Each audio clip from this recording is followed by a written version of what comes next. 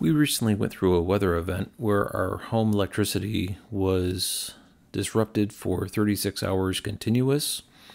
And during that time, I was assessing what to do for backup power. And as an EV owner, obviously and an EV enthusiast, that's where my thoughts gravitated towards. And I am familiar with multiple different products, but I don't know anyone who put together a assessment of all the different options that are available to EV owners to use their cars as backup power during weather events. So I thought I'd go over that in a quick video. This is not going to take very long at all. So to start off, back in the olden days, and when I say olden days, really we're still in the olden days to some extent, but I lived in Florida for a decade, and about twice a year hurricanes came through and knocked out the power, and I had a little Briggs & Stratton Craftsman branded gas generator where I could run an extension cord from and keep a window-mounted air conditioner unit as a emergency backup. We could keep our refrigerator running and make coffee in the morning, things like that. So a standalone gas generator is a pretty common solution for people who have frequent outages, and that was my choice when I lived in Florida. The problem is that it's very noisy. The noise of the generator running is very disruptive to people who are neighbors. Also, it emits carbon monoxide in order to vent the gas engine. So you can't keep it in your garage or in your house. It has to be outside in the backyard somewhere and typically protected from weather. So it's not uncommon for people to put them in like a porch that has an overhang, which can be a bit of an issue with the carbon monoxide if there's any windows open. So there's definitely some concerns about that. Another option is the more expensive Mercedes solution. And when I say Mercedes, I don't mean made by Mercedes, but higher class option, which is the natural gas generators. Typically, the most common one is Generac. And you'll see them sometimes on the side of houses. They're fed from natural gas, so they don't need an electrical feed in order to get them started. And there's a transfer switch, so should the electricity stop, they automatically kick in. And this is a very common solution for people who want to do a whole home generator backup. Newer options, solar with stationary battery storage is catching on pretty quickly. So you always have some batteries getting replenished from solar. You could also hook the stationary batteries up to just normal grid connections and have them power up, and that way your house can run similarly to the Generac with a transfer switch should the utility power be disrupted. Another newer option, and these are really just starting in the past couple of years, is non-stationary storage with electric cars, because the battery in an electric car is much larger than the stationary storage batteries by a magnitude of about 10 typically. So it just makes sense if you have that large battery available, why not use it in order to provide backup power for your home? Okay, so the vendors that are putting out options, I listed here. Tesla recently expanded their product offering, and they weren't for a while, and I'll get to that in a second. Hyundai Group has a vehicle-to-load option. Volkswagen has put out a press release. They haven't really put out any products. It's just a press release right now, and I really wouldn't hang my head on much from Volkswagen. Rivian has both vehicle-to-load and vehicle-to-home, and I explained what these two are up here, so feel free to read through that. Ford has vehicle-to-load, vehicle-to-home, and they just did a press release today concerning, I think it's Power Plus or Power Premium something, where they're going to pay for a 100 amp charger for anyone who buys an electric vehicle from Ford, as well as the installation cost, anything within 80 feet. Tom Malogny just dropped a video concerning that press release, which I'll link down below in the description. General Motors also similarly has vehicle to load and vehicle to home, which we'll go over here in just a second. First, let's start with Tesla. And it came with the Tesla Cybertruck release. because prior to that, Teslas didn't really have any option. And it is speculated the reason they didn't is because Tesla also had power walls as products, which they were concerned. It's speculated. We don't know this for sure.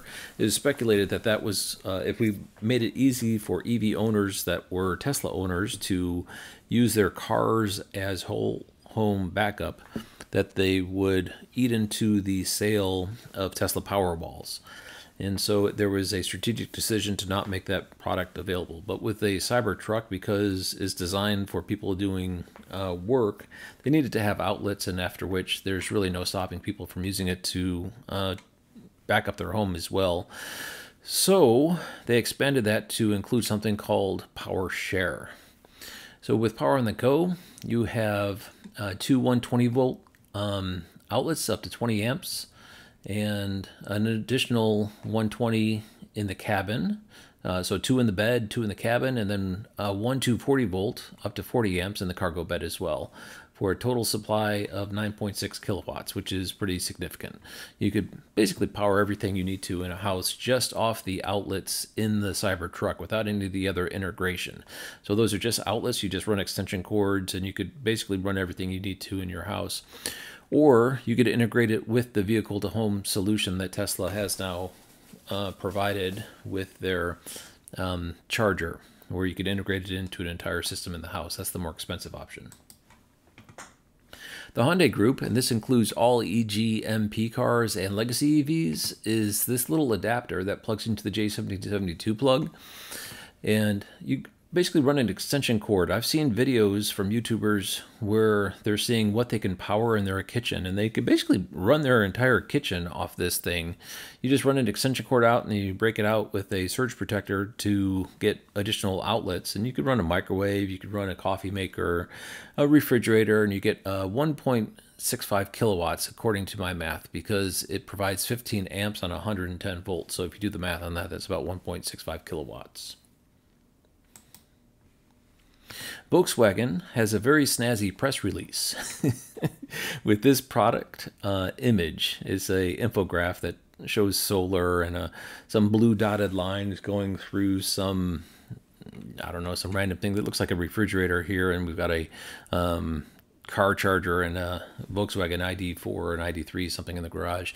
But they don't really have any products. They're doing what they call a pilot in Sweden. We don't really know the details around that. It basically, when you read the press release, it sounds like there's just a EV enthusiast who's jailbroke an ID car in order to patch some things together to work, and then Volkswagen showed up and said, sure, it sounds good to us.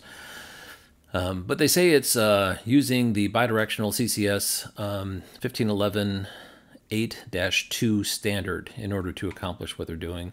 And likely their cars were already compatible with that, and the person just kind of jailbroke it or something. I don't really know, but there's been no products or additional information after this press release, so I would definitely take this with a grain of salt. Rivian, though, has been making significant progress. You can see here in this picture, these are the outlets that are available. The 12 volt are like the cigarette lighter round outlets, USB-C, and then they have 120 volt, which are the normal NEMA plugs. So around a Rivian, you have multiple different options for vehicle load, and you could, similar to the Cybertruck, just run extension cords directly from a Rivian to whatever you needed to. So that comes native with the car. Additionally, just recently they released this home charger, which is a bidirectional charger offering I think it's 24 kilowatts, a very high number of kilowatts that you're able to do bidirectional charging with off this Rivian branded charger. At least that's what their claim is. I don't think this is out in the wild yet, but very soon we should be able to have vehicle to home integration with this bidirectional charger provided by Rivian. Ford has been coming out of the gate with a very mature product suite. On the bed of the Ford F-150 Lightning is this bank of outlets that are designed to help worksite power for tools. When you show up to a worksite, typically you'll have a generator that you need to run your tools from, and they could circumvent that by having all those outlets available in the bed of the truck, which makes it a very attractive sales feature for people using the Ford F-150 Lightning as a work truck. That way you could save on the generator, and you don't have to worry about the gas for the generator and all that thing, the weight of the generator. You just have all your outlets right here in the bed of the truck. But these can also be used to, similar to all the other ones, power your home. You just take extension cords and you connect them to a refrigerator and a microwave and a coffee machine and an air conditioner. And you can run your house for multiple days with the size of the battery in the F-150 Lightning. Or you can do an expensive solution. Tom Malogny had this done at his house, where it's integrated into a whole home backup with an automatic transfer switch, and the power comes from the Ford F-150 Lightning. So there is a bit of an issue, like if you take the Ford F-150 Lightning out, you basically lose the battery. And so we'll see here in a second, General Motors has solved that problem to some extent by putting a small battery in line as well. General Motors down here has this outlet bar, which connects to the J7072 connector on Ultium cars that are not trucks. I suppose you could connect this to a truck, but those have something different.